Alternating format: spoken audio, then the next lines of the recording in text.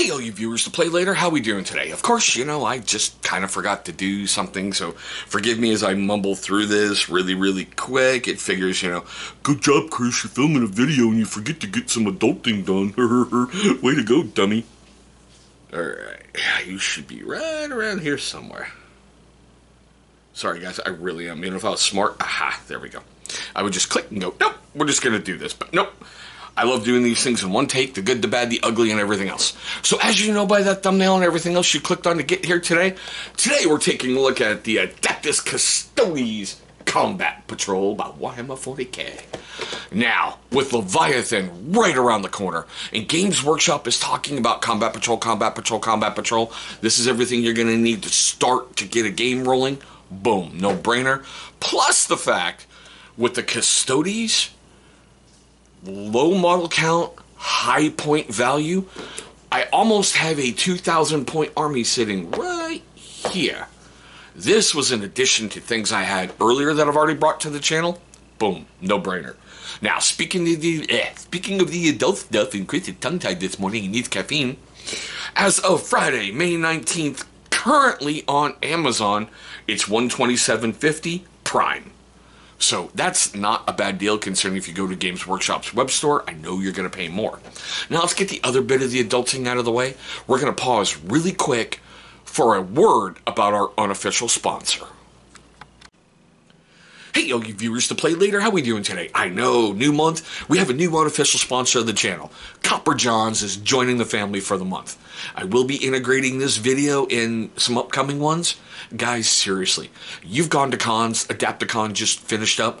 You know that maybe you want to have that slanishly fun, but man, you got Nurgle's rot. Dude, Copper John's got you hooked up. They got beard oil, they got beard butter, they've got beard wash, they've got bar soaps. They've got everything you need to take care of your body. They've got supplements and other great things. Look down below in the description box. You're going to see a link right to their right to their web store. Check them out. Let them know I sent you. You will not be disappointed by anything you buy from them. Guys, incredible company, incredible owner.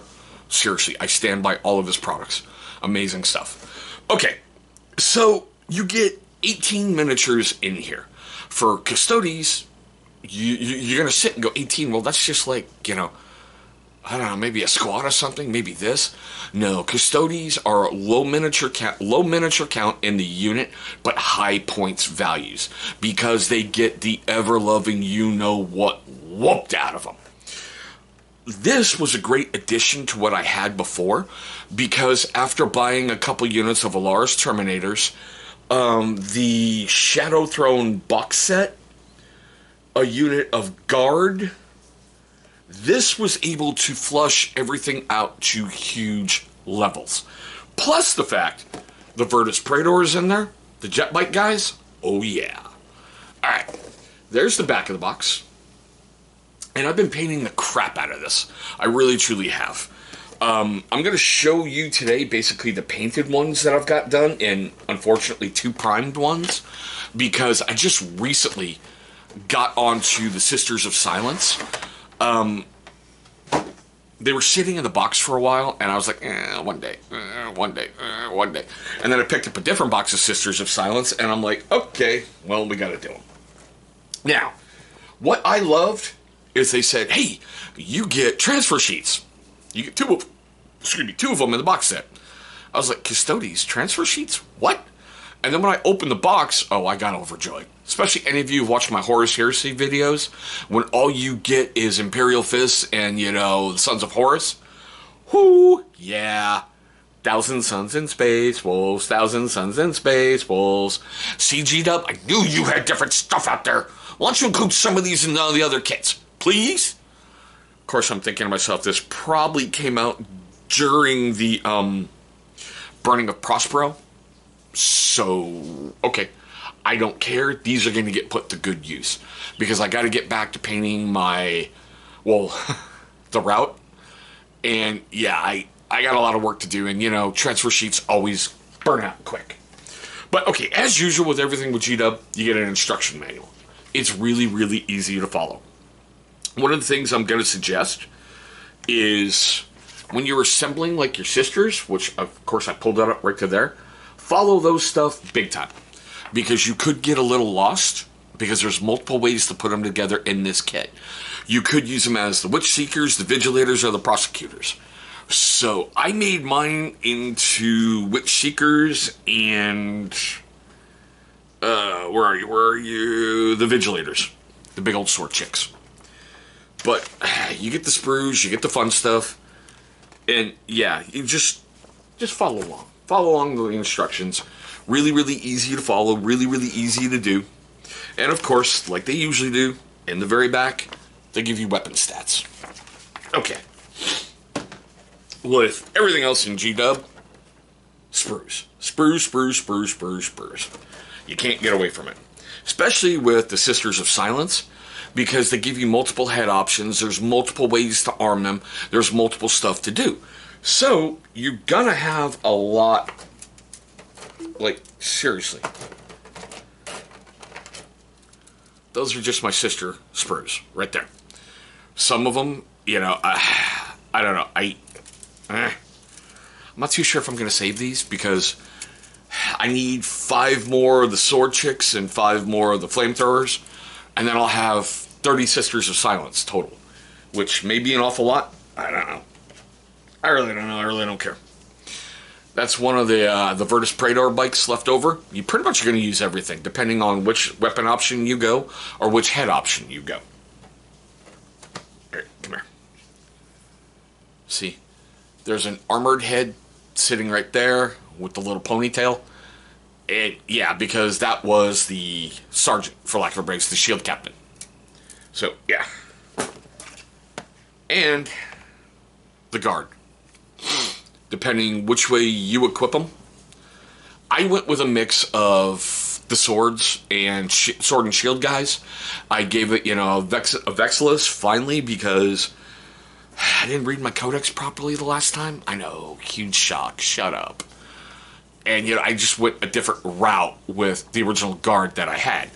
But big stuff, leftovers on the sprue. That one is definitely being saved, because I've got some ideas for some stuff in the future. Alright, let's get into the fun stuff, alright? Now,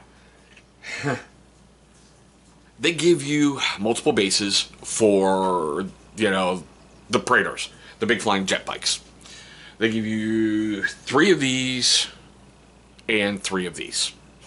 Alright, my idea when I put the bikes together was I wanted the clear base. I wanted them like they're flying over the battlefield. You wanted to see the scenery under the base. Because I don't know about you. Like, you get something in your head where I want a snowy, desolate wasteland. And then you end up going to your local gaming store and all they have is like arid desert. So it looks really weird putting down people who look like they're fighting in the snow over an arid desert. So I really wanted that clear base. But of course that would never happen. So, the first one of these I did what Games Workshop told you to do. Snip the little butt of the base off, super glue it in place right there, let it sit, you're going to be good. The first one I did was the only one of these little ball caps that actually fit in the jet bikes. Everybody else was flopping all over the place. No lie, flopping all over. And of course, after it sat, I put the jet bike on top 48 hours later, and I went to the store. Came back, the jet bike was back, and all the super glue had kind of moved. So it was kind of ruined, kind of couldn't do it. Drilled through the base with a pin vise, glued everything in place multiple times, as you can see, and then went, okay, let's put the bike on top. Flippity, floppity, stippity, stop. Yeah. Fun. So I had to do creative stuff, like green stuff in the hole, put the peg in the hole, get the thing, then let that sit and cure, and then super glue that in place in order to ensure the jet bike stayed in place. But enough about that. Where are you? Oh, here's the first one. Okay. Here's the sergeant. I really wanted his bike to be a little bit different than everybody else. And yeah, what I had envisioned, because I got another box of the Virtus Praetors, I'm going to have 3 with the hurricane bolters and 3 with the missile launchers.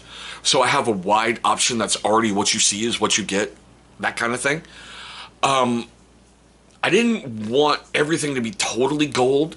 I wanted some red in different areas to kind of really make him stand out. You know, as he's the boss. Not just he doesn't have the little top knot flowing, but, you know. So that's the shield captain. And I recently finished a normal guy. So for these, I really wanted the red on the wings to kind of signify something different, as a normal trooper, as opposed to the shield captain has more gold.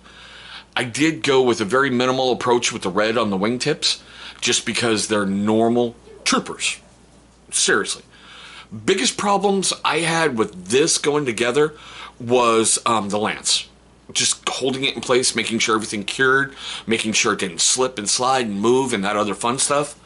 Plus, the last Praetor that I haven't got together, see that little hand right there? Well, it isn't really there. It's like a little nub connecting to the steering wheel. For the bases, I took a tip from Peachy Tips, because I especially with the Horus Heresy releasing the Imperial stuff, I can do double duty with these guys back at 30k, so the Custodes basically only fight on Terra. They're there to guard the Emperor. They're the inner guard of the palace. So a ruined wasteland look. So Astro Granite with a Reikland flesh wash gave me the muddy battlefield look. I don't know, I liked how some of this turned out. I really like how simple it was. Once you get an understanding of where you want to go with the guys on the jet bikes, they go together real quick. The biggest problem I had was right there with the ponytail. I had it going backwards, but I guess I didn't pay attention too much to the drying process, because I kind of had it in a weird angle. So the ponytail slipped, so his top knot is going this way down to the side. So I'm thinking to myself, okay, well, maybe those things revolve, you know, weapon in the wind. They're kind of in a holding pattern, get ready to charge. That's what I told myself in my head. All right. Now, I'm going to show you the two unprimed ones. So the Witch Seeker sisters have little flamers. I do like the fact all their poses, they're not really monopose, but they have this like little slits in there inside the miniature itself, so the arms kind of click right in place, and you can line things up really, really easy. I had less of a pain in the butt time getting these together than I did some 30k Marines lining up the bolters and everything. Biggest problem I had with the sisters putting them together was the heads.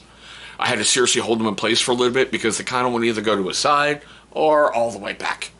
So there's a Witch Seeker. That's one way you can assemble them. I love the sword chicks. I just really do.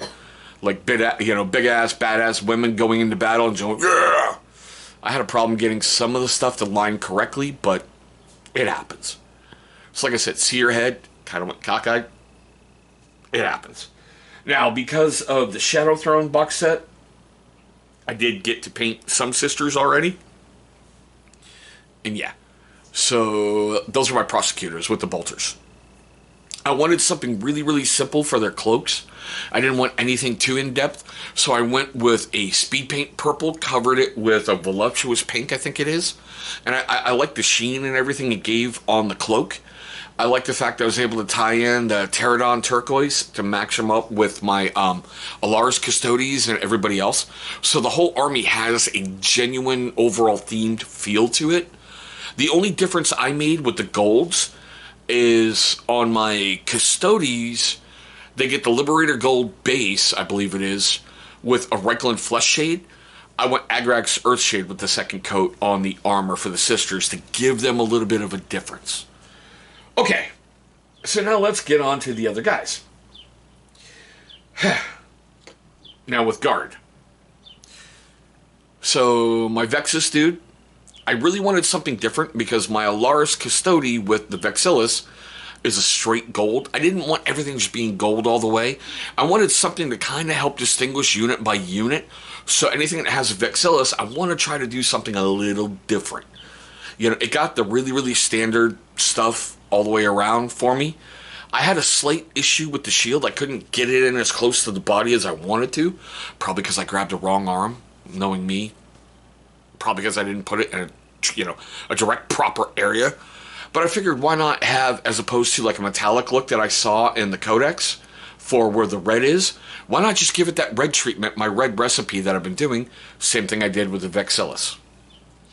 Everybody else is pretty much standard, and I hate to say it that way.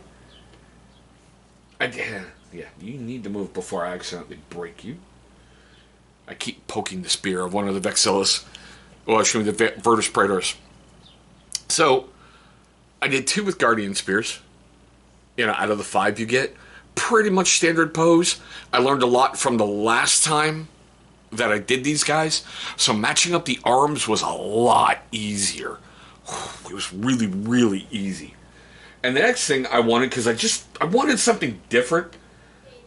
Just because, why not? I did 2 with the swords. Alright? I like the charging look he has, like he's running forward, raising his sword, like follow me. I also did the red on there. I didn't go into as much detail on the sword as I did with the shield captain, simply because I figured the shield captain's sword would be much more intricate detail because he's risen up through the ranks. So he would have something a little bit better on him, And the other guy I did was like he was pointing right at somebody in combat going, "You're next." So I stayed with the same theme with the Astrogranite, and the Reikland Flesh Shade. I really like how that's turning out. And no, I didn't put down any tufts because I understand on a battlefield you've got debris everywhere, you've got weird stuff everywhere. To me, it just wouldn't look great running through a bombed out crater and, oh, look, there's grass. Can you leave that light alone, please? Thank you. But that's pretty much everything you can build and assemble. Like I said, you get 10 Sisters of Silence, so you can equip them anyway. I did 5 more with the bolt gun to round those guys out, round those sisters out. I did 5 with the swords, 5 with the flamers, simply because I wanted a big variety in my force. Now, with all this fun stuff being said, we're at the best part of the video to me. We really, really, truly are. Ooh, come here. I need you. Sorry, I always do this. I always drop it for some reason. I want to know your questions, comments, love, hatred, anger, all that fun stuff right down below. Do you do Custodes? Have you picked up, the combat patrol? How do you feel about what I just shown you? Did you like the paint scheme? Because I am really, truly enjoying figuring out different ways to paint gold. I realize, as Major Kill likes to call them, they're the banana boys. But they are the shining examples of the Emperor's justice coming into battle. I like the fact that basically a piece of dust could fall 60 feet behind them, and it's going to register, in there. You cannot sneak up on a Custode. It's almost impossible, which also makes me go, that makes the blood game so much cooler. Do you do Custodes? What do you have in your force? What are you planning in your force? Are you excited for Leviathan and a big reboot? From what I've seen, Custodes are one of the first codexes to drop in their timeline. So I'm happy seeing how I do Space Marines, and I just picked up Custodes. So it's cool that I'm really not going to be that much burnt in the beginning going, what am I going to do with this? What am I going to do? I'm just going to have fun. Now, if it made you laugh, made you cringe, made you cry, made you do any of that during this video, and I'm pretty sure that it did, please hit that big old thumbs up. It's only going to show love and support for the channel, and that is always appreciated.